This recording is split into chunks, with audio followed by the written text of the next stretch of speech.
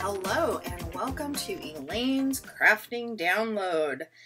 I have amassed quite a selection of digital images, and I found some free sites to download, different graphics. There is the Crafter's Companion website. They have a lot, and I found some on Create and Craft.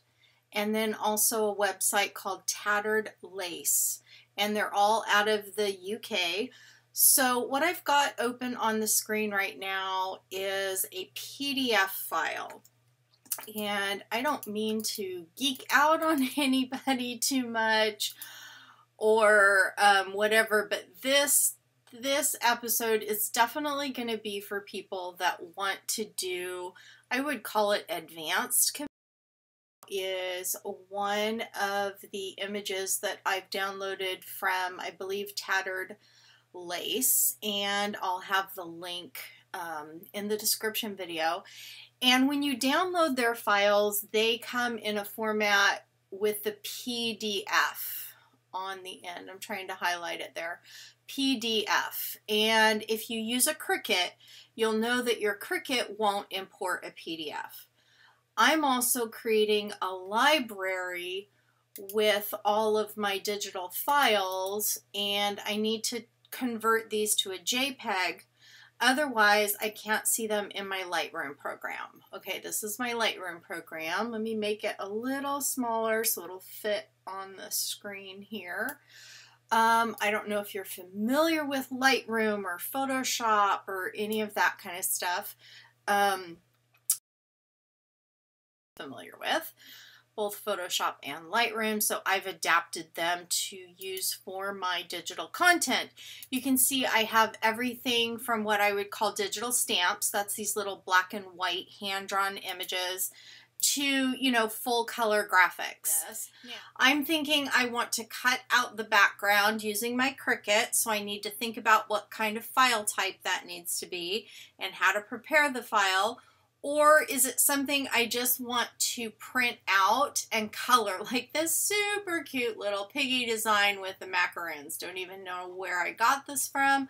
Could be one of those coloring sheets or something like that. But this is why I want to create a visual catalog so I can select all my images that I would call digital stamps, put those all together. And then more of like my graphics. I can put all of my graphics together so I can find them. So that's why I want to use Lightroom. So this is the Lightroom program. And you do have to import your images into Lightroom. And Lightroom will not take a PDF. It is intended to be a photo type program, so it will not take a PDF. And most of the images that I'm downloading and using, I'm noticing they're all PDF images. So if you don't have a visual catalog and you're trying to find your files, you'll kind of see what I have on my screen right now, which is just all of your file folders, okay? I do have some file folders that are actually PNGs. They happen to download. That way they're from like actual graphic sites. So I have a file folder full of PNGs, but as you can tell, it is really hard to find things when you have to click and open and click and open and click and open. Versus saying to yourself, well, I know I've got a whole bunch of cute stuff that I downloaded from this one company. How can I just find it? So the one I'm going to be working on today is from the website Tattered Lace. And I'm just choosing this Mother's Day file because I haven't worked on it yet.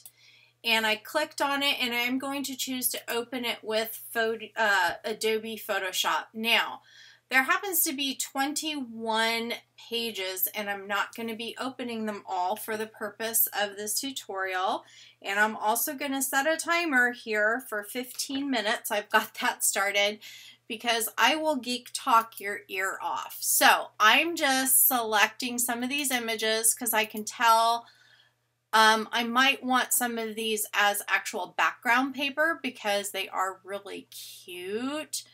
So I've just got 1, 2, well, let's select 3 there. Let's select 1, 6, 7. I'm just holding down the command button on my keyboard, and I believe these may be just different colorways of the same design. So I'm just clicking on those and that one just so we get a good smattering or a good selection of different things available. Again, the couple of things that's going through my head is what I'm going to do with it. Am I going to cut it in my Cricut? Am I just going to print it out, kind of like, you know, digital scrapbook paper on my printer and use it that way? So this image that's open right now, I see a lot of white background.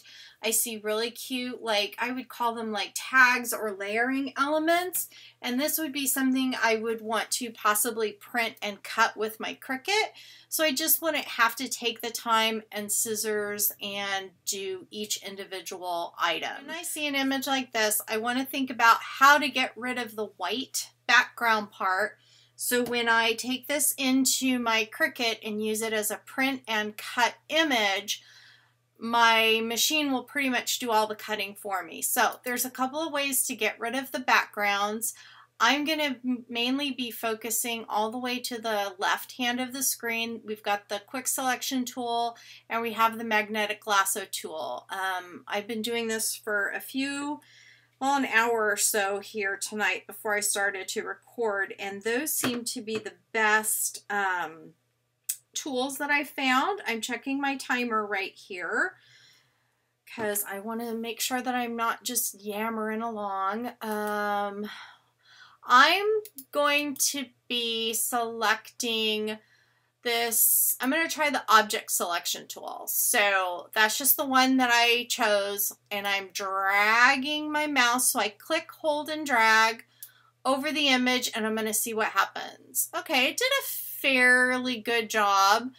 I'm going to zoom in a little bit here so you can see it. I've heard these selections referred to as dancing ants. Go figure, I got nothing for you. So I changed my brush over here. You can absolutely do that. You don't have to stick with one brush. I want to add that to the selection. So I changed my brush and I just started painting it in because I want that line or the dancing ants to be nice and solid all the way to the edge. Now it selected too much, so I went up to my minus part of my brush and took it out. So now we're going to add. I selected the adding part and I'm just going to kind of drag and drop. Now the computer does take a minute. There we go. I let go and now it's actually reading that and I'm pretty happy with that. Something you can do, layer, new layer via copy. Okay? So there's just one image.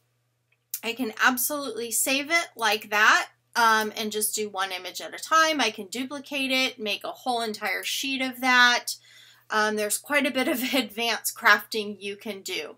So I now have multiple layers over here. I'm going to go back down to my original layer, which is on the bottom, and I'm going to do the same thing again. I'm going to select it. I was pretty happy with that object selection tool.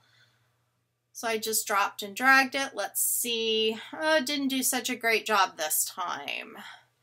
So I'm going to back that step up. I'm just going to click over here in my history palette. It's something I personally use a lot. I actually am a photographer. That is my trade. That is what I do. If you're watching this in June of 2020 during the COVID epidemic, I am home right now because I do baby photography in the hospitals, and right now we are not allowed to be in there.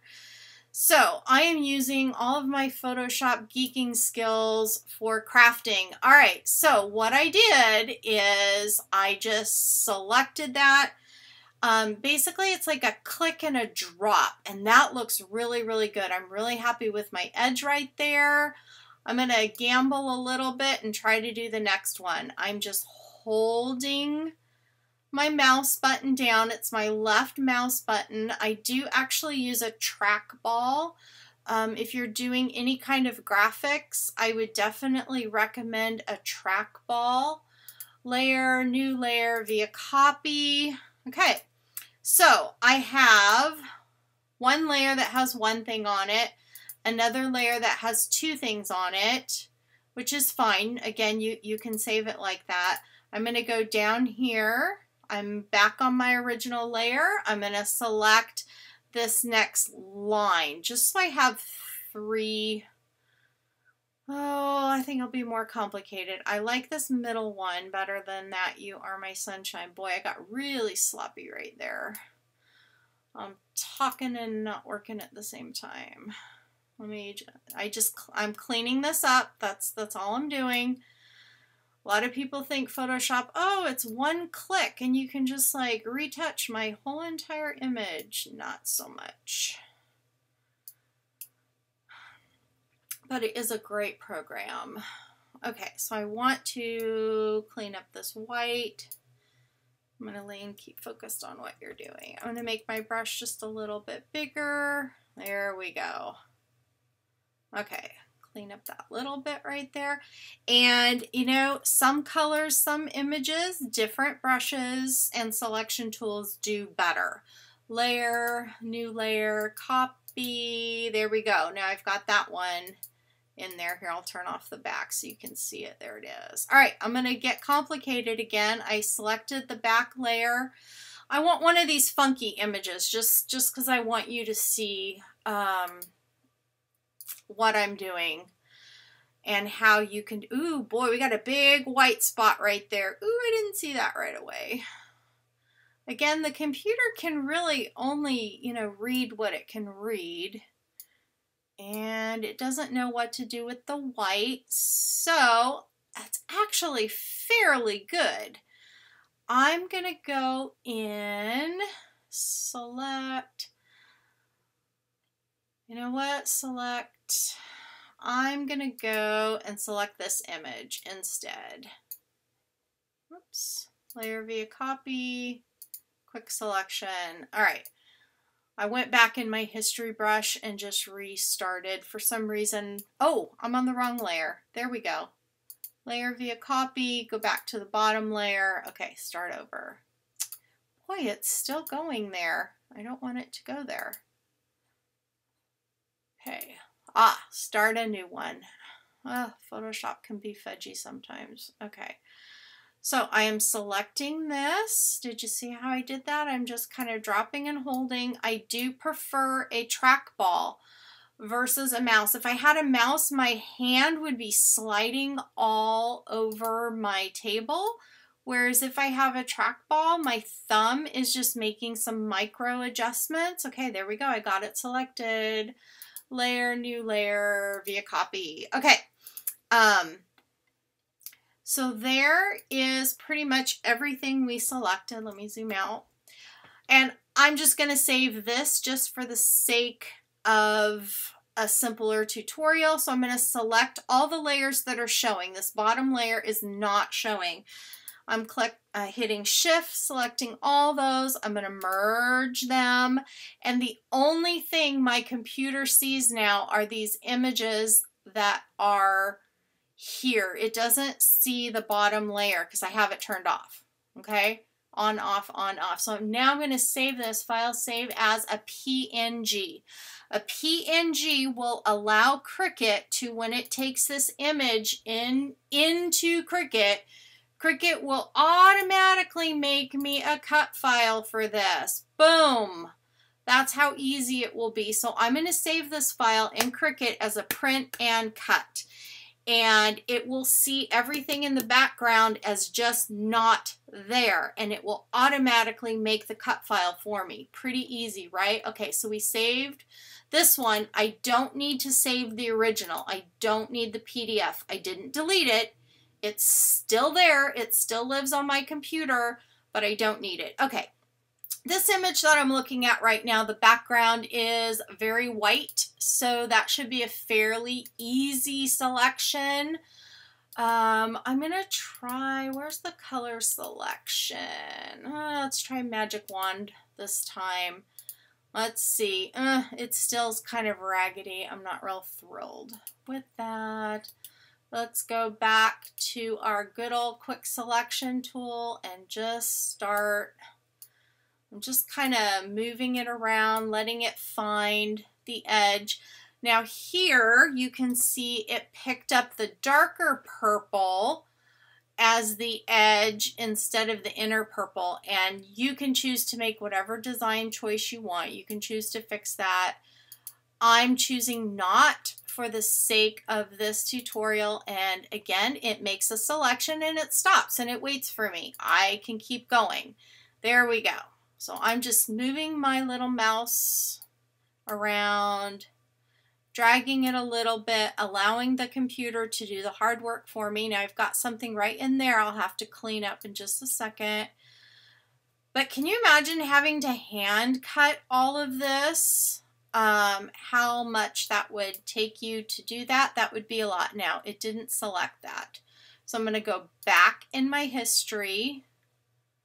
I'm going to clean that up just a little bit because I want the computer to learn. It will actually start paying attention to what you're selecting and deselecting. If you find that you're having a really hard time, once you've got something selected, you can go in here and take it away. Look at that. Now you already have that removed, and I can keep going and I can keep adding to my choices. Now notice I chose not to make a whole separate layer for every single one. This one, it's having a little bit of problem with, and again, for the sake of trying to make a fairly quick tutorial, I'm just not going to worry about that one too much right now. It all depends upon how much time you want to spend. I'm pretty happy with that. I want it to click on the outside of friendship. I'm just a little bit happier with that. Let's see, I don't want that. It's not finding this edge, and it's really not finding that edge.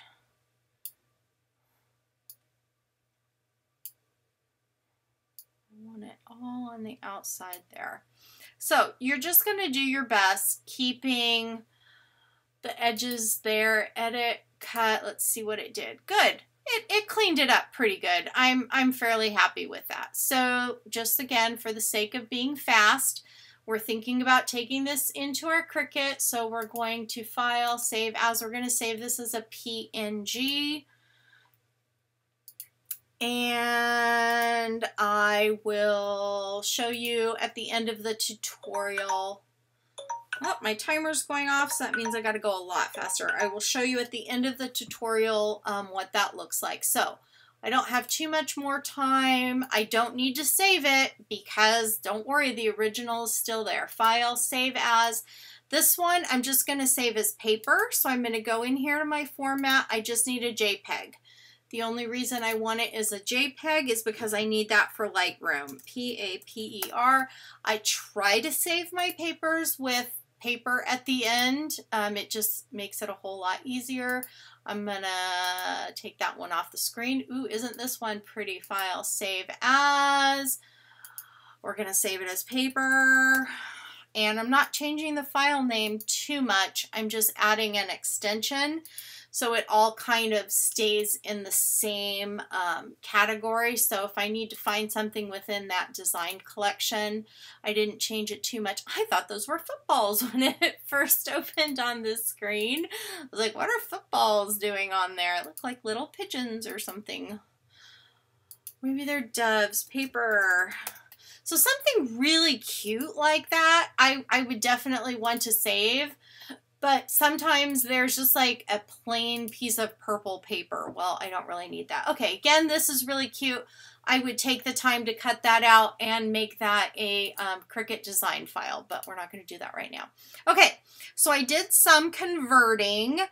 So now when I import this, and there's a button down here, it says import, I'm going to go find those files. Here's my digital crafting. Here's my tattered lace. And you will see these other ones kind of grayed out. That means I've already imported them. It won't double import them. It's just going to show the brand new ones that we just did. And it's going to bring them all into my design program. And now I automatically have a catalog right here. See, it's labeled tattered lace. So everything that I have from this design set is automatically saved here. Aren't these bird papers amazing? So pretty. Those are just saved as JPEGs because I'm going to just print these out. Same with these digital stamps. You could save these as PNG files. Excuse me. But you'd want to create a cut file around the flower, which would, or when you did the PNG, you'd want to take this white background out and just save it around the flower, which would work pretty good. But down here at the bottom, that would be really hard to create a PNG file. So this would look better just printed and colored and used as a border. So I'm just leaving that one in there. So now you can see that when I'm trying to find things in all of my digital graphics, because I have so many files, this is going to make it a lot easier. I can look by category. I can also tag things just as paper and create separate subsets that are just paper. But with these digital design sets, I find that the paper and the, little ephemera graphic files, cut aparts that go with it really should all stay together. So that's a little bit about organizing and converting my file. I'm going to do skip this time. I don't need Photoshop open. We're going to try to open Cricut Design Space really, really quick and show you how to import one of those PSD files. And then that will complete this tutorial. If you have questions, I will do my best to answer them. You can type them in the comments. And if you want to see more of these like tech videos, let me know. I will talk tech to you for a very, very long time. It is what I enjoy doing. Okay, Cricut Design Space is opened. I clicked upload because I know I'm going to upload images. It also shows me my recently uploaded images. Look at the little mouse. He's saved as a cut or a print and cut. So it's actually going to print him out and cut him for me. And then look at these vintage tickets. Those are so cute. Some little flowers I've got that are in there as print and cut. Yeah. I love this thing. Okay, so I'm going to go find those files. I'm going to go back really quick just so you can see. Look at this right here, what it's telling me. It likes PNG files, which is why we saved it. It'll also do JPEG, GIF, SVG, all these others, but you can see PDF is not listed there. So that is why I had to do that. Let's find that catalog. I was in Tattered Lace. Let's find a PNG. Selected like 1, 2, 3, 4, 5, like these images right here and make that one file and then select these and make another file. But these are just in here. You're seeing the blue and white background. That tells me that the white is already gone. If you don't have the white gone, you do need to select a different type of image. But for this one, see, look, boom, the white background's already gone, and whatever's here is automatically going to create a cut file for me. I'm just zooming this out so you can see it, okay? I'm just going to click continue. Now, we want to save this as a print and cut because otherwise, look, I would just have circles with some like doily shapes around them, and that's not what we want. So we definitely want to make sure that we've clicked on this, save as a print. then cut image, and anything that I save as a print and cut, I automatically label it over here. I'm just gonna call this tattered lace, and then this is like birds. I'll call this spring birds. I are birds and print cut. Because when I go to search in my own personal files or tell Design Space to go search for things, I know I have so many files in print and cut. If I just type that in my subject bar, everything that I uploaded for print and cut will be there. I also tag images with digital stamps. So if it's an image that I know for sure is a digital stamp, I will save it like that. So there's my image. I'm going to open this just so you can see what it's going to do. It will take it a minute because that image is huge, huge, huge, huge, which that means it's quality. You can see how large it imported. I'm going to go all the way. I'm just going to shrink it down to 8 by 5. There we go. So if I went in to make it, you will see that it will tell me that I'm going to need to print and cut this image. This is how it's going to lay it out on my printer sheet of paper, and now it wants to send it to my printer. Okay, I'm just going to back out of that because I don't need to do that.